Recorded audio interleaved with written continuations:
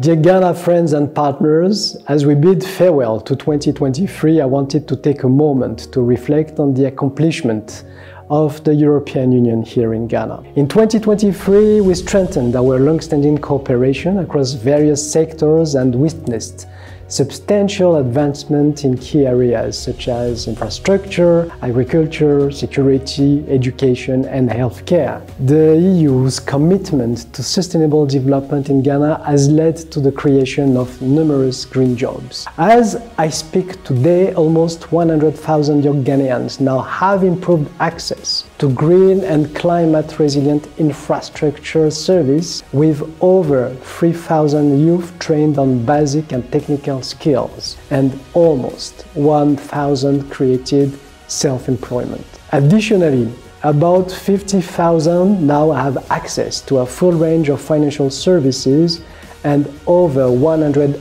MSMEs have been incubated and/or accelerated. And that's not all. We also launched the EU-Ghana Pact for Skills, the largest investment from the European Union in education for the last 10 years that target TVET education, academia, and employment service. We also launched the Ghanaian European Center for Job, Migration and Development to provide advice and other essential services to the ones who wish to migrate to Europe or within West Africa for work or for education. This year only, over 60 Ghanaian students have also benefited from the Erasmus Plus scholarship to study in top universities in the European Union.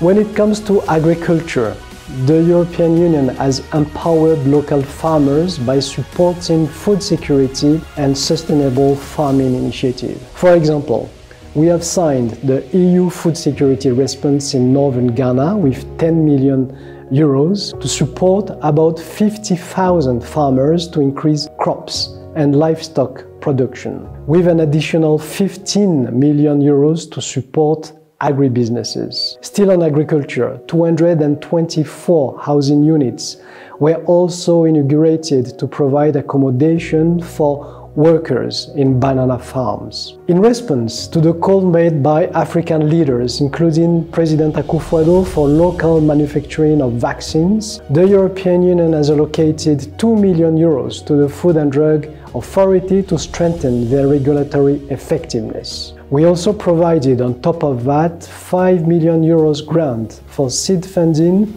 in a vaccine manufacturing unit operated by the private sector. And on top of that, we just mobilized an additional 32 million euros to improve access to vital vaccines, medication, research and development, and health technology skills. Another key highlight for the year was the visit by the High Representative Vice President of the Commission, Mr. Joseph Borrell, to Ghana as a testament of the ever-growing partnership between the European Union and Ghana.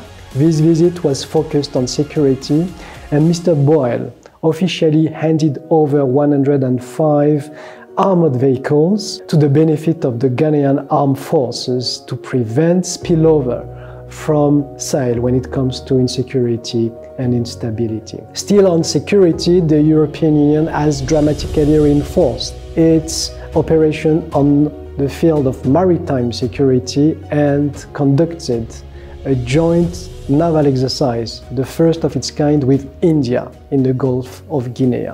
As you know, green infrastructure remains a key focus for the European Union. This year alone, we commissioned a greener solid waste collection system in Kumasi. We also provided a training center and a demonstration farm equipped with greenhouse in Segundi, Takoradi. These facilities will help to build skills towards climate change technology and better nutrition in urban areas. As you know, culture is at the heart of the European Union dialogue with Ghana, and this is why we have supported a number of initiatives, including the Pagia Literature Festival, the Black Star Film Festival, the Summer Animation School 3D, and the Heritage Caravan, as well as the recently launched EU West Africa Fusion Residency and Expo. In conclusion, 2023 has been a momentous year for EU-Ghana relations, marked by notable achievements and strengthened collaboration across various sectors. As we usher in 2024,